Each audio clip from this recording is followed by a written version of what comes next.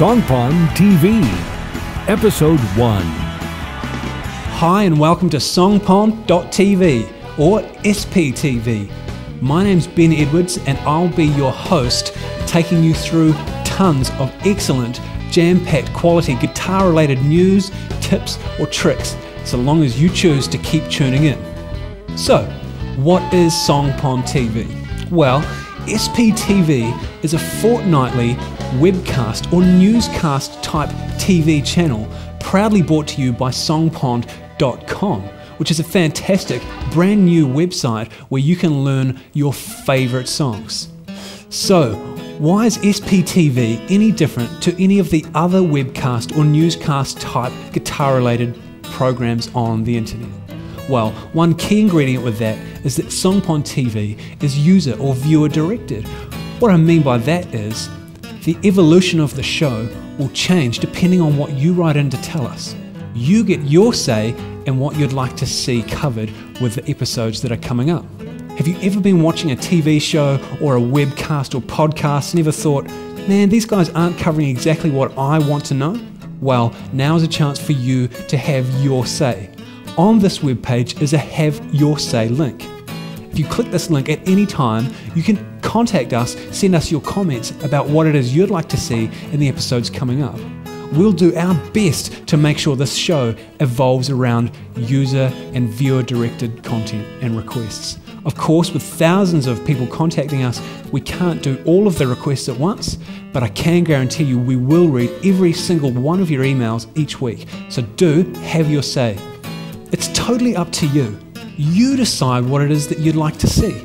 Maybe you'd like to see tips, guitar tricks, longer techniques. Maybe you want me to cover news, guitar-related reviews of gear, maybe a new guitar or a new amp that's come out. Maybe you just want me to talk about and review a killer new guitar album that's just been released. Whatever it is you want to see, let us know and we'll do our best to make sure it happens for you.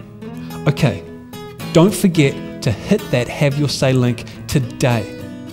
If you're watching this video on YouTube, MySpace, Facebook, or any other website other than songpon.tv, unfortunately the Have Your Say link will not be on that page. You'll need to get yourself to www.songpon.tv to be able to have your say with the upcoming episodes. So go there now and check it out if you haven't done already. Okay, on to today's lesson. Now, today's lesson is more focused for beginners. It's going to be a technique lesson. We're going to look at, if you're a beginner that's been playing for a wee while, you know some open chords. This isn't for complete beginners. And if you're advanced, yes, you may find this a little bit boring, but this is a perfect chance for you to watch and then have your say about what it is you want to see. But for today, we're going to look at a technique that if you've at the end of a beginner's road and you're a little bit stuck and you're not sure where to take it next, I'm going to show you one thing that you can apply to every single one of your open chords that you play that'll just make you sound so much more professional and it'll just really open up your playing. So join me in just a second when I'll grab the guitar and we'll have a look at what it is I'm talking about. Cool, see you soon. Okay, so as I mentioned, we're going to look at one thing. It's very simple, and sometimes in these Songpon TV techniques or tips, it might just be one thing, and one thing that I can show you, and if it's at the specific level that you're at, it could just really get you going and unlock your playing just for another couple of weeks until we're back for the next Songpon TV episode.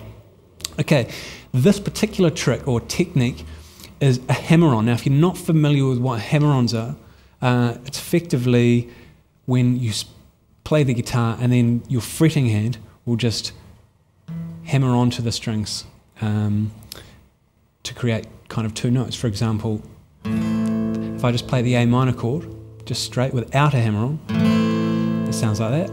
If I strum the A minor chord while I lift up my second finger and then hammer it onto the string, you can hear that happening.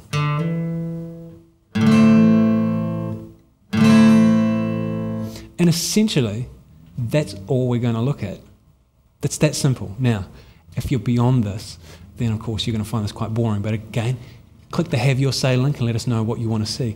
This is ideal for people who have already gotten down some open chords, the real simple ones, an E major, A minor, D major, G major, C major, those types of open chords. If you're just started, you're used to those, you've got your changes down, you're familiar with the guitar, you're pretty confident with strumming, this is just going to help really develop your sound.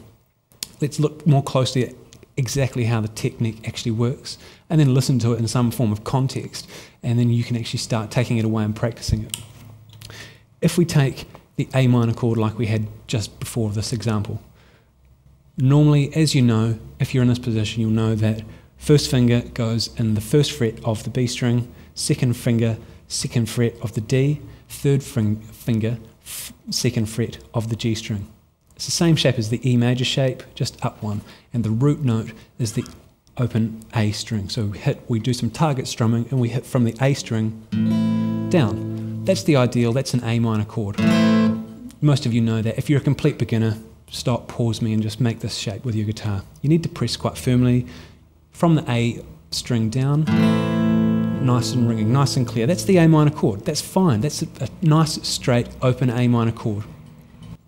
If we have a very boring strum, just for the sake of showing you how this technique works, just going down, down, down, down. So down on the 1, 2, 3, and 4. A 4 count bar. 1, 2, 3, 4. Down, down, down, down. That's pretty boring, right? That's fine. Just get that down in your head. You know that that's the case. On the second and fourth time down, on the second count and the fourth count, so 1, 2 on that one, and 3, 4. What we're going to do on the second and fourth is lift just before we strike to strum down. We're going to lift our second finger.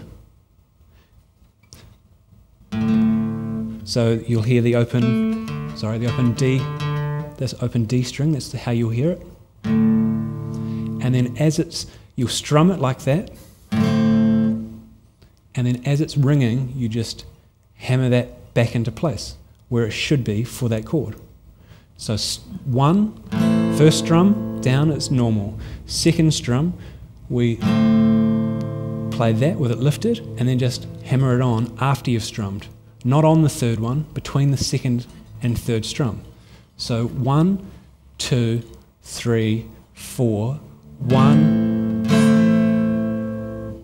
1, 1, 2, 1, 2, 3, 4, 1, 2, 3, 4, 1, 2, 3, 4, 1, 2, 3, 4. Okay. That doesn't sound super exciting just by itself. I'm just highlighting how the actual technique works. If you can imagine picking the pace up, the actual tempo of that strum up to a faster tempo, and maybe putting in some up strums.